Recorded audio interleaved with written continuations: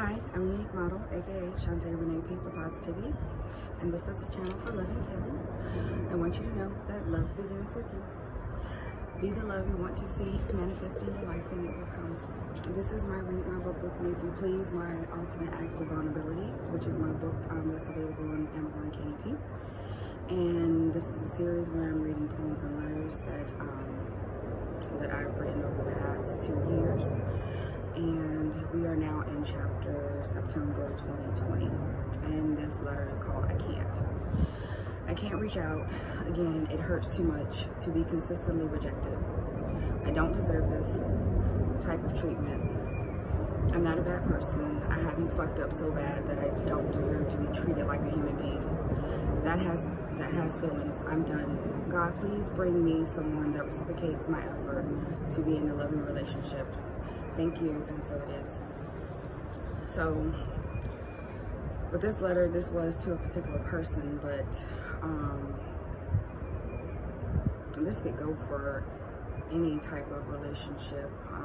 If you keep putting your all in and you're not getting back what you believe you should receive, or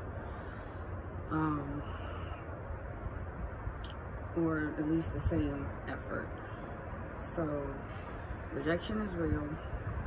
With me, it stems from childhood, so I'm learning that those cycles will keep coming back around, and in different people.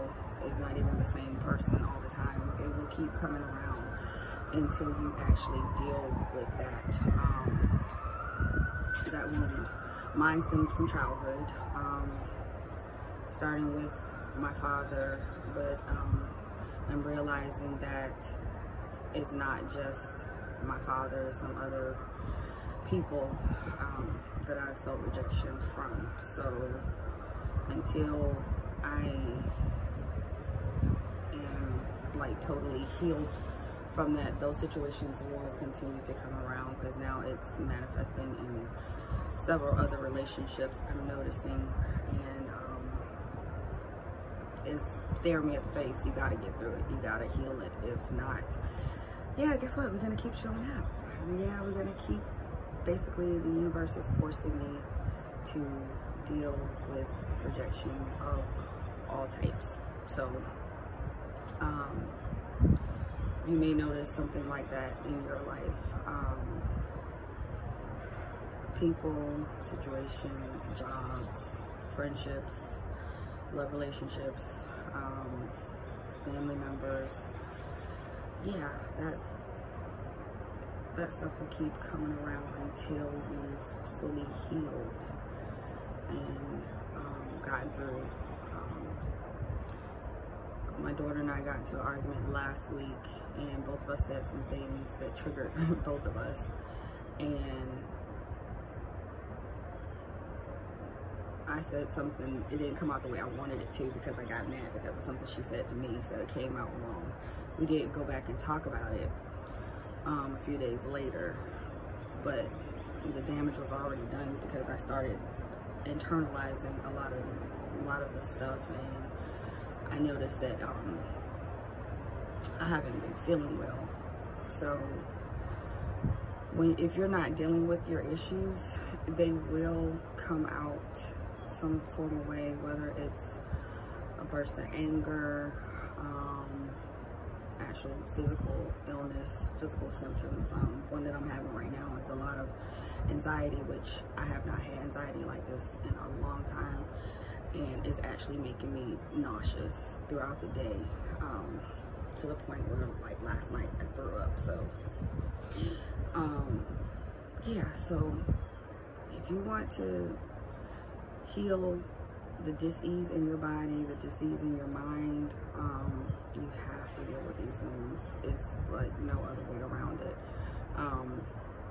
I've been using essential oils, praying, trying to meditate. It's a little hard with kids running around all day, but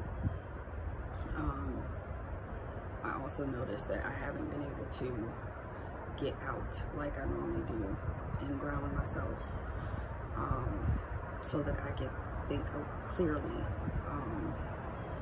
as I had before. So that's been a little issue as well. So that'll be something that you have to look into, finding what works. I even started, well, I didn't say I started, but I had one day where I did yoga to try to ground myself, and that actually did help a little bit, but I'm still having some issues. So I'm just giving you a couple things. I listened to some meditation music, binaural beats, solfeggio tones to help.